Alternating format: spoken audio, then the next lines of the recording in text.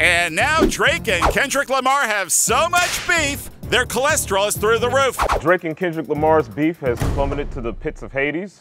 Things have gotten. Wow. So on Friday night, Drake drops a song called Family Matters. It's like a 3-act song.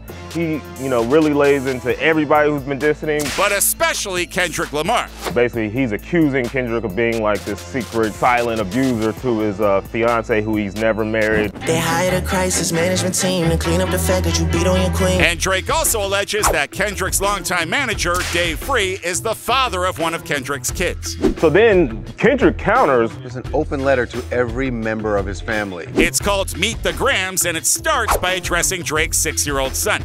Dear Adonis, I'm sorry that man is your father. Let me be honest. And it gets worse from there. Less than 24 hours later, Kendrick released another song, Not Like Us, where he accuses Drake of being a pedophile. Say, Drake, I hear you like I'm young.